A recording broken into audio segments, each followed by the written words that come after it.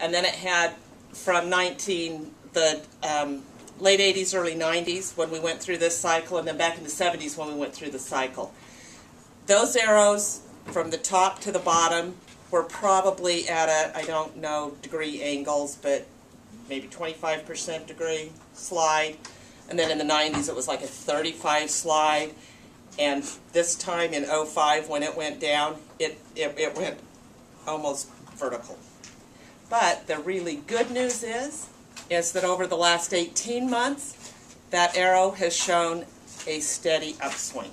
So prices are coming back. All of the economic forecasts on Southern California specifically and real estate values is we've seen the bottom, we've ridden the worst of it, we just need to get it bounced along the bottom so that it stays going up. So that's great news for not only homeowners. Fewer Southern California homeowners are underwater today than were a year ago. There's some equity that's coming back, so that's all good news.